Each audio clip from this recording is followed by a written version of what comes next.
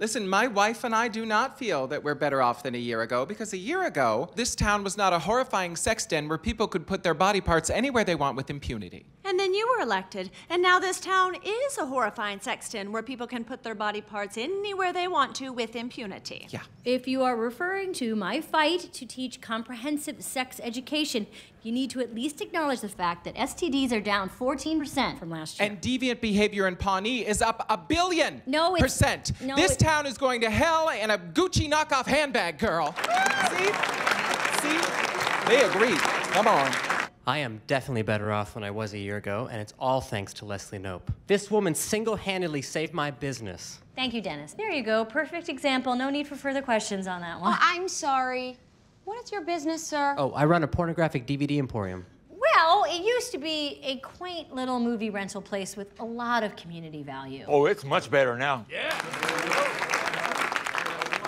Leslie is the best. No, Brandy.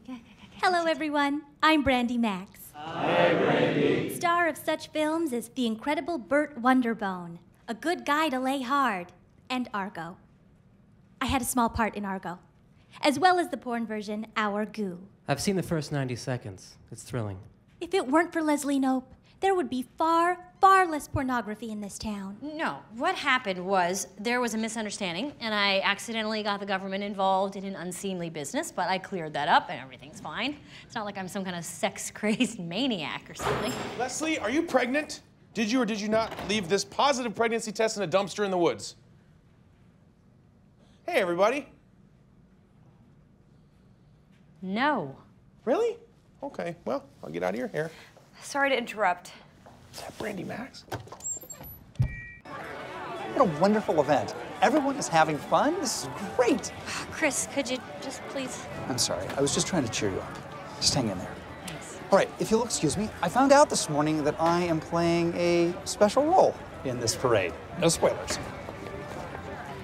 Honey, I hate to state the obvious, but you chose a life in politics. I mean, the more you actually accomplish, the more heat you're gonna draw. Yeah, I know. Let's go watch the parade. You know you can't resist a parade. That's true. Parades and your butt. There you My go. two vices. Whoa, what are you doing?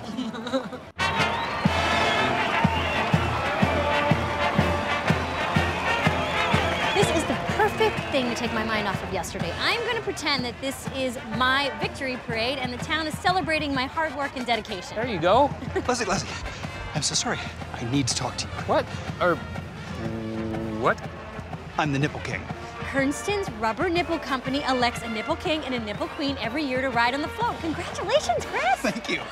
It's such an amazing honor. It's wonderful. But I do need to talk to you about a float that is in this parade because I'm not sure that you're going to be... Uh-oh. No fun for you. Is that me? Maybe it's not you. Maybe it's Kate Upton. Oh, thank you. No, it's me. And damn them. Hey, stop, please. Stop. Excuse me, Pawnee. I'm sorry. I don't mean to stop your parade or anything, but I just have to say something here, okay? I don't think this is very fair. Babe, stop wagging your finger. Certain people are lashing out at me because of things that I did this year, but I am not trying to stop you from having fun. I am an extremely fun person. This float represents a group of over 300 business owners, individuals, and community leaders who are protesting unfair government regulation. We are the committee to recall Leslie Knope. Let's kick her out of office. Recall Knope! Recall